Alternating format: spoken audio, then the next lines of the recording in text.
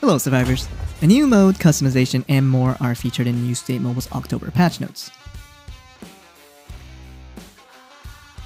M24C2 has been changed from the bipod to the tracking bullet. Once you hit a target, the tracking bullet leaves a visible indicator for your allies to see, even when they're behind cover. When applied with C2, M24's magazine slot can no longer be used and its reload speed will also decrease.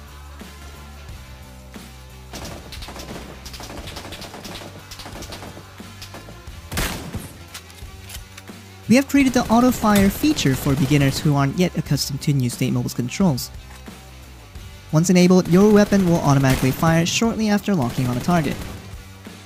For AR, DMR, LMG, SMG, SG, HG weapons, auto-fire will activate for targets within 150 meters, and 200 meters for SRs and crossbow. The auto-fire feature can be toggled on and off in the control settings. We made some balance changes to weapons.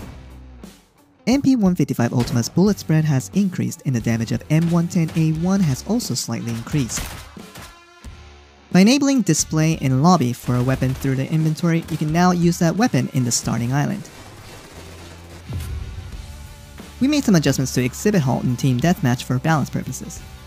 The positions of the previously asymmetrical central booth and box have been changed.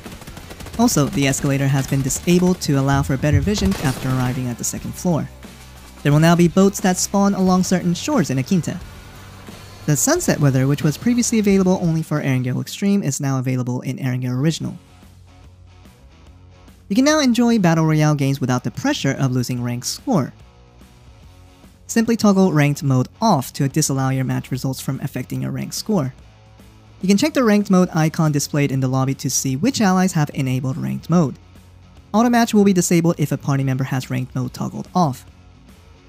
To disable Ranked Mode, you must have at least 3,000 points in the mode and server that you have selected. Regardless of whether Ranked Mode was toggled on or off, all players will be matched into the same session based on the rank score of the highest tier member in your party. Certain rules have been changed for Bounty Royale. After you die, a portion of your prize money will transfer to your loot box and cannot be picked up by you or your allies. Kill prices for certain phases have been lowered. 150 for Phase 2 is now lowered to 100. 400 for Phase 4 down to 200, and 600 for Phase 5 is lowered to 300. Kill prices for Phase 1 and 3 remain unchanged. The brand new Recruit mode has been added to New State Labs. This new mode for Akinta allows you to recruit much faster for a maximum of 8 players per squad.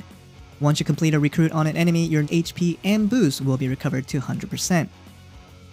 We will continue to be introducing new content through New State Labs, so stay tuned. Gained EXP for Deathmatch combat level have been increased. EXP for Kill, Death, and Knockout are all increased by 50%. EXP for wins have gone from 100 to 150 and losses from 30 to 75.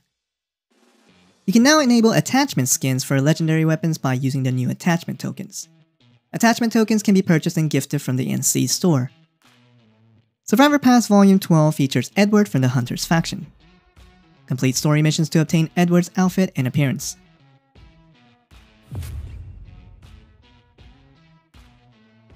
New State Mobile's newest collaboration features Dead by Daylight.